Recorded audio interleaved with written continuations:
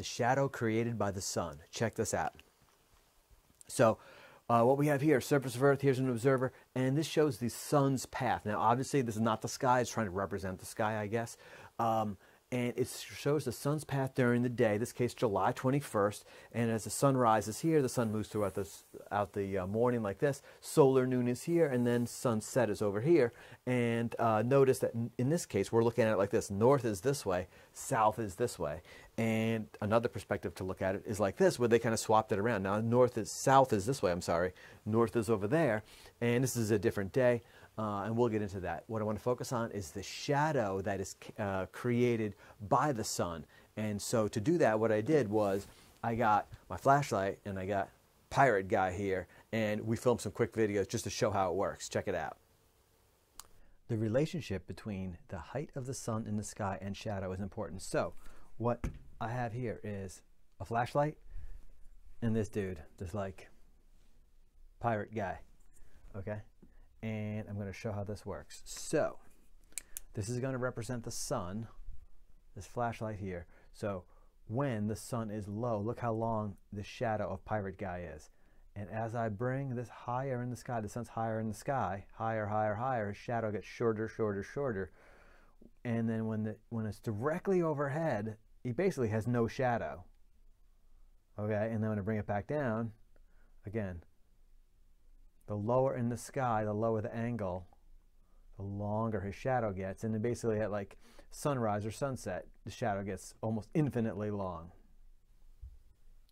So now, Pirate Guy and our flashlight are going to help us see what the shadow would look like during the course of a day. Okay, so we're going to stand Pirate Guy up. Notice the compass rose right there. And we're going to start like right here, sunrise. Okay, so now look at the length of the shadow. Sun is rising, sun's rising, rising through the morning, rising through the morning. And then that would be noon right there. I'm going to pause it.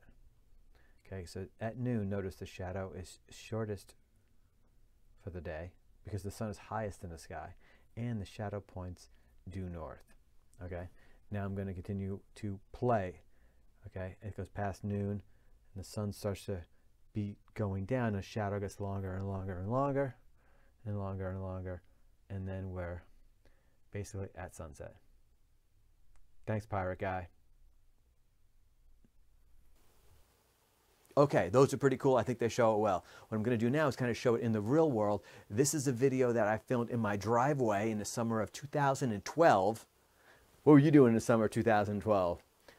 Well, I know what I was doing when I was filming this video, but it does really show how the sun moves throughout a good chunk of the day. So let's watch that now.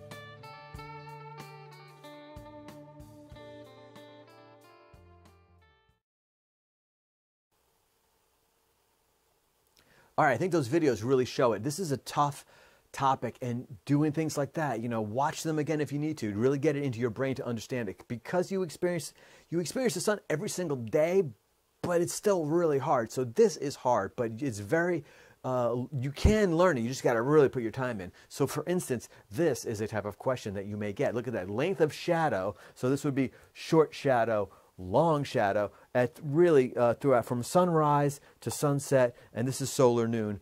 I think this was a multiple choice question. The correct choice looks like this. Okay, it is shortest shadow at solar noon and longest at sunrise and sunset. And hopefully those videos that I filmed with my friend Pirate Guy really helped. Hope you're enjoying this review. For more review videos, a lot more, click the link in the description. So here's a question here where you have A, B, C, D. At which location of the sun would the shadow of the observer be the longest? I'll let you think about it for a second, but the answer is going to be D, right? The lower in the sky, the longer the shadow. This is a multiple choice question, and hopefully if you know that, it will be a pretty straightforward question for you. This one is, what direction is the man facing? And the key part is that you're told it represents noon or solar noon in New York State. See his shadow and see the tree. So hopefully you recognize this, and this is a big one. It's north. At solar noon, the shadow of the sun points due north. Okay, so make sure you know it. Here's another one. So we have always look at what you're looking at here. You have different, we have just labeled June 21st and December 21st. So at noon of which of these 2 days will the man's shadow be the shortest? Okay, shortest shadow. So you really got to think about it. So this here would be the shadow on December 21st. I kind of represented his shadow, length of his shadow, okay, because it's lower in the sky. And on June 21st, it would be like this. It would be shorter because the sun is higher in the sky at solar noon. Therefore, he will have the shortest shadow on June 21st. This stuff's important. Make sure you know it.